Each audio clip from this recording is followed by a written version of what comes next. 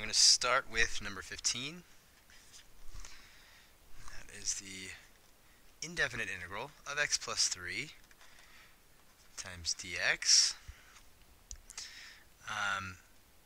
So we want to find a function that has a derivative of x plus 3. How do you get a derivative of just 3? That one seems to be more straightforward. If I want to wind up with a derivative of just 3, then that would start as 3x. Take the derivative of 3x and you get 3. Remember, with these ones, let's always look at the power. This is a power of 1. So we know that we would need to start with a power of 2, so that when we subtract 1 from 2, we wind up with a power of 1. So we'll start with x squared. But if we take the derivative of x squared, we get 2x. We just want 1x.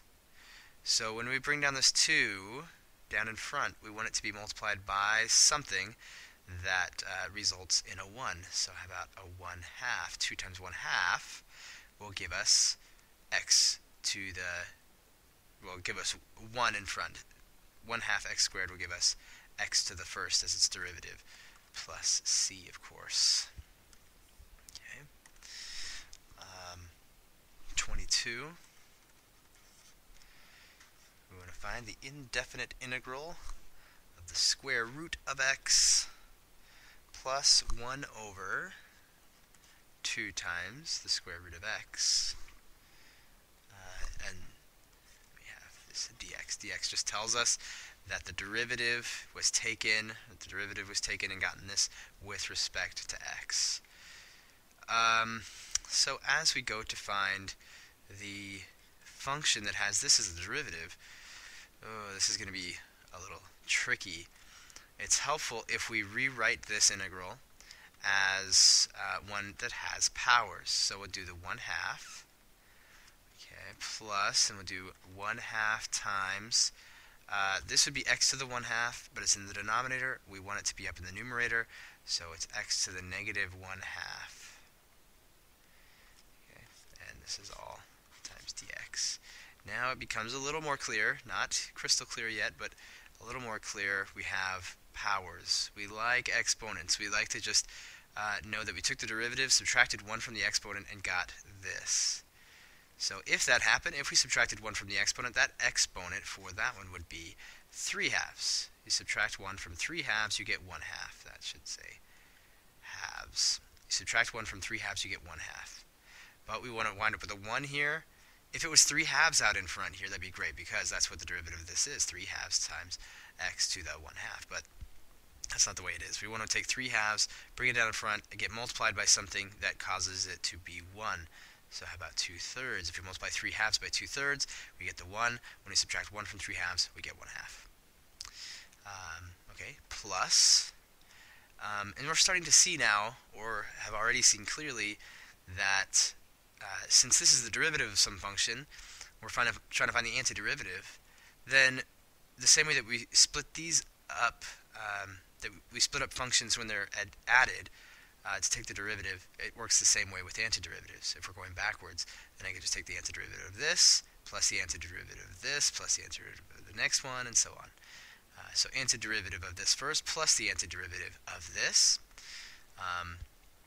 We want to wind up getting a negative 1/2 power when we subtract from whatever this power is. Okay, so what would we subtract from? Subtract 1 from and wind up with negative 1/2. But that would just be positive 1/2. 1/2 minus 1 is negative 1/2.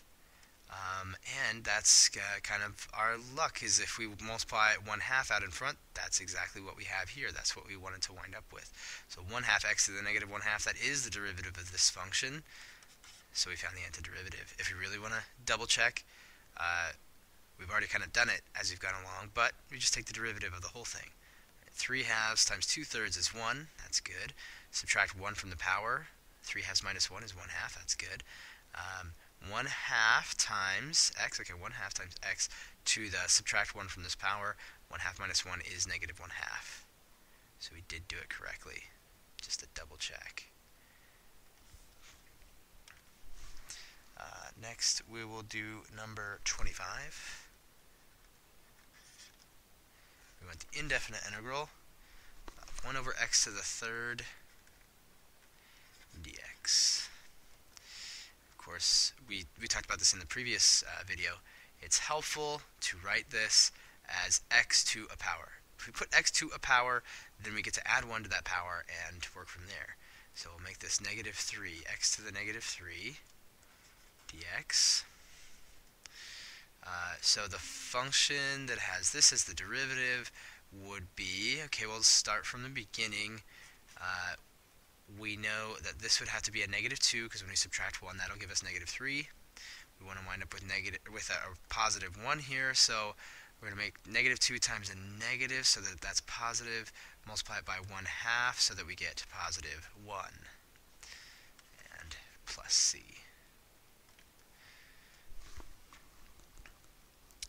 Next, 29.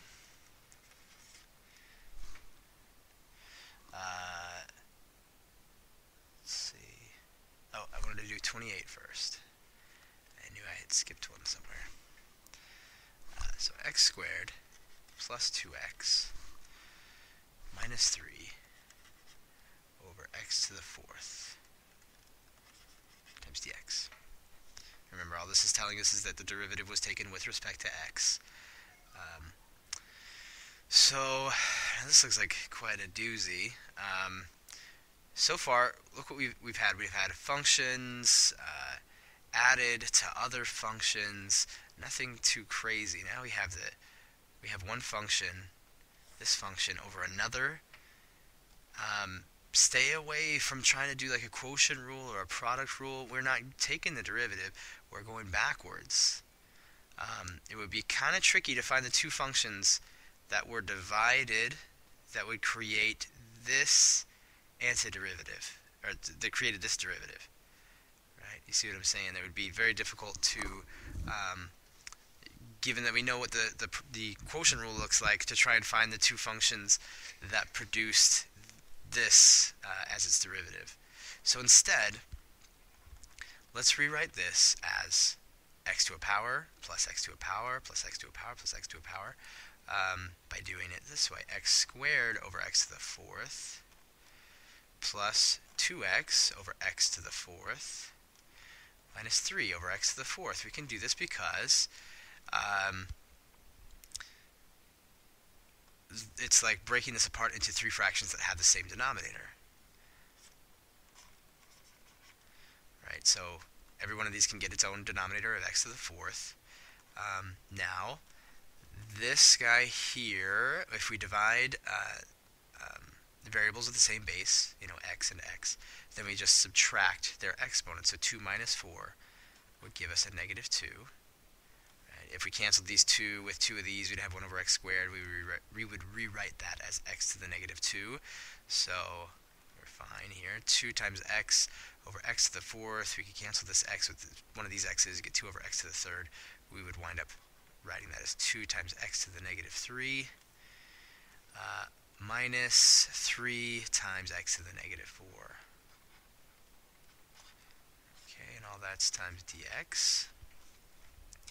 This is something we can work with. If I'm going to wind up with a negative 2 exponent, I would have gotten that by subtracting 1 from the power of the function that it's the derivative of. So we'll do x to the negative 1, right? Subtract 1 from that. When we take the derivative, we will get negative 2, but we still need to wind up with a 1, a positive 1 here. So if we put a negative there, then negative 1 times negative is the positive 1 we need. Subtract 1 from the power, you get a negative 2. Okay, on to the next one. If we're going to wind up with a negative 3 in the derivative, we would have started with a negative 2 in the power. When we subtract 1 from negative 2, we get negative 3. We want to wind up with a positive 2, as it is right now.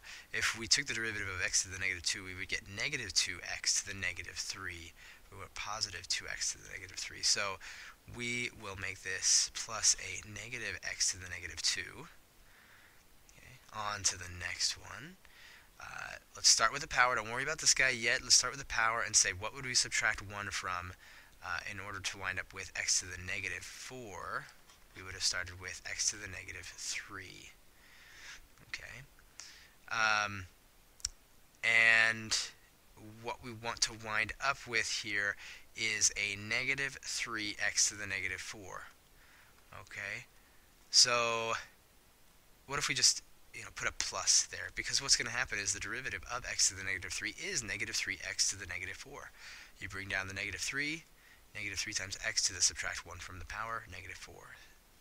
Right? So I could put a negative out in front, but just made that positive. Right? The derivative of this is exactly what we want. So just we kind of just mess around with things until they are the way we want them. If this was added x to the negative 3, it would give me, in the end, minus 3x to the negative 4. This is what I want. So we'll put plus c. We'll clean this up just a little bit. Maybe we'll put things back in the denominator, right? Like negative 1 over x minus 1 over x squared plus 1 over x cubed. So that's interesting. That's kind of a simple looking function. Negative 1 over x minus 1 over x squared plus 1 over x to the third. So yeah, to find the function that created this by the quotient rule, that would have been pretty tough to do. So we just break it up into x's to powers, and it becomes much easier to find the antiderivative. All right, let's go on to 29 now.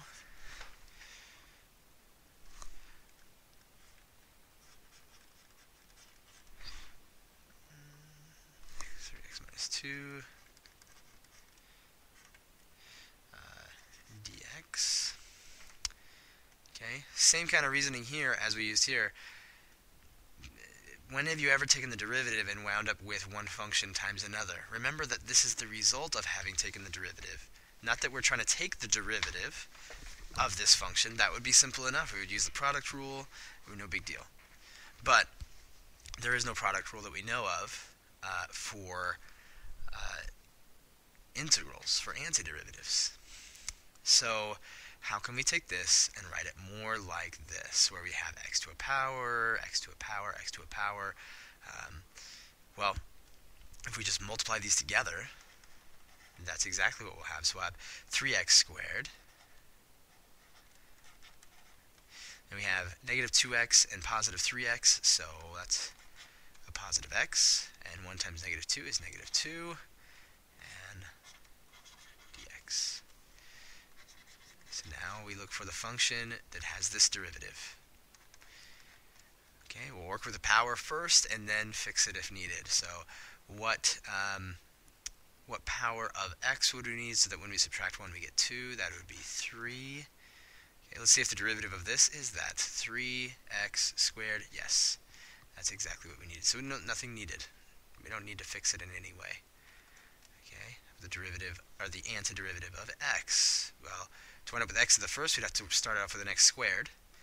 Okay, the derivative of this would be 2x. We don't want 2x, we want 1x. So when we bring down the 2, we're going to multiply it by a half so that we wind up with 1x to the first. Minus, okay, what has a derivative of 2? Well, 2x. 2x has a derivative of 2. Negative 2x has a derivative of negative 2. And we have our plus c. Okay, pretty cut and dry. Now we'll go on to 35, bring in some trig functions. Integral of 2 sine x plus 3 cosine x dx. Okay, I can almost guarantee you right now you're going to get fooled. What's the antiderivative of the sine of x? You might be tempted to say cosine of x, but remember that the derivative of the cosine of x is what? The negative sine of x. So if I just write 2 times the cosine of x, well, the derivative of this would be 2 times the derivative of the cosine. The derivative of the cosine is negative sine, but this is positive. So we do negative. Negative 2 times the cosine of x, because when we take the derivative of cosine, we get negative sine. So negative sine times negative 2 would be positive 2 sine x. Okay, and with the same reasoning, the derivative of sine of x is cosine x. So there is no negative needed here, just 3 times sine of x. Because the derivative of 3 times sine of x would be 3 times cosine of x. Okay, just a fairly simple example to help you see we're going the other way. We're taking the antiderivative of the functions that they give to us. Okay, 42 is the antiderivative of the cosine of x over 1 minus cosine squared of x dx. Alright, well, let's see. The only way that we can wind up with a quotient when we take the derivative is if we started with the quotient rule. Think of it, there's no other time when you take the derivative that you wind up with a function in the numerator and a function in the denominator. No other way than to start out with the quotient. But to try and figure that out, to go the other way and figure out what those two functions are, one function over the other, that creates cosine over 1 minus cosine squared, that's quite a task. So let's think of how we can rewrite this. We can't do cosine over 1 minus cosine over cosine squared, right? We can't break it up that way. That's not legal. So what else can we do? Well, there's these Pythagorean identities. Let me just write one of them, the important one here. This one we should be not too unfamiliar with. Sine squared plus cosine squared equals 1. So sine squared, if we subtract cosine squared from both sides, is 1 minus cosine squared x. Okay. To be honest, I don't know where I'm going with this. I don't know the answer, but this certainly seems like a good way to go. We'll take the indefinite integral of a cosine of x over sine squared x dx. Now let's see, if we kind of split this sine up a little bit, this is the same as the cosine of x over the sine times 1 over the sine. Okay, I'm working off the fact that somewhere in my book, at least, there is this list of the derivatives of trig functions. So I'm hoping that what I wind up with is going to be the derivative of some trig function. Okay, so what I have now is the antiderivative, or the indefinite integral, of cosine over sine, which is cotangent. And this here, the 1 over sine, is called the cosecant. And then we have the dx. So something like this looks like it might be the derivative of some function. So if we go back to 136, we see that's just one place. There's probably several that show you the derivatives of some trig functions and some derivative rules and stuff like that. But if you look, you'll see that the derivative of the cosecant of x, that's just on that page, it tells you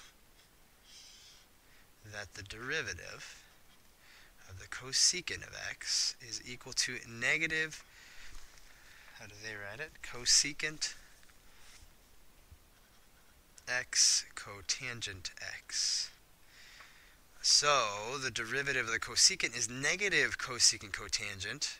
I have cosecant cotangent right here. So if I make my function the negative cosecant of x plus c, then the derivative of negative cosecant of x is going to be, let's just show that this is true, negative let's say cotangent cosecant x. So yes, when I take negative of the negative, I will get positive cotangent cosecant. Okay, so here, that was what I was looking for. The antiderivative of cosine of x over 1 minus cosine squared x is negative cosecant x. Okay, that was a fun one. I'm sure you will agree. Now let's go on to the last one. This is going to be number 50. I'm going to try and paste a graph in here. Let's see if this works. It worked. I'm just going to have to move it. Maybe over here. Okay. Alright. I'm moving my toolbox around here. Alright, 50. They give us that some function has a derivative. This means derivative, right? So the derivative of some function is x squared minus 1. Okay. And they're saying, so there's this thing right here, right? It says negative 1, 3. And you can see that point is on the graph here, is plotted. What they're saying is if we said there's some function that has this derivative, right? dy over dx equals x squared minus 1. First of all, let's understand what this thing is. This is called a slope field.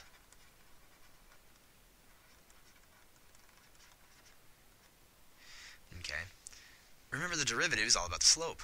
Okay. And this function is the derivative of some function. Okay, so it describes the slope. But remember how there's all these different functions that have the same derivative. They're all right, plus c. It's some function plus c. Okay, so a lot of different functions could have this as the derivative. If this is the derivative, this describes the slope.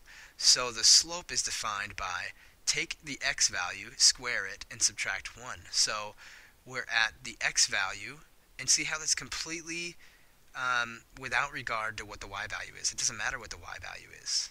Okay. So anywhere along here, take the x value, which is 1, square it, you get 1. Right? Then subtract 1, you get 0. So the slope is 0 wherever x is 1. Whether the function be up here or down here, it doesn't matter. It still has the same slope. It's going to have a slope of 0 through here. Even if it's up here, way down here, all of those functions have a slope of 0. Okay. So let's take the antiderivative of this function, see a little bit more what we're talking about. Well, if we subtracted 1 from some exponent and got 2, that would have to be a 3, and then that would have to be 1/3 x to the third, so that we get 1 times x squared minus, okay, what has a derivative of negative 1? Negative x has a derivative of negative 1. Plus c, right? Plus, if I put plus 5 and I took the derivative, I still get x squared minus 1. Graphically, if I had a function that was, say, right through here, like this function would have a slope of 0 at negative 1. It would have a slope of about negative 1, exactly negative 1, x equals 0. Then I have a slope of 0 here. And you see how if my graph passes through, say, this point, then it would have a slope of 0. Then it would work into having a slope of approaching negative 1, then negative 1, then a little bit bigger than negative 1, then 0, and it would just follow these slopes, right? Depending on what point is actually on the graph, it would just flow through these slopes on this slope field.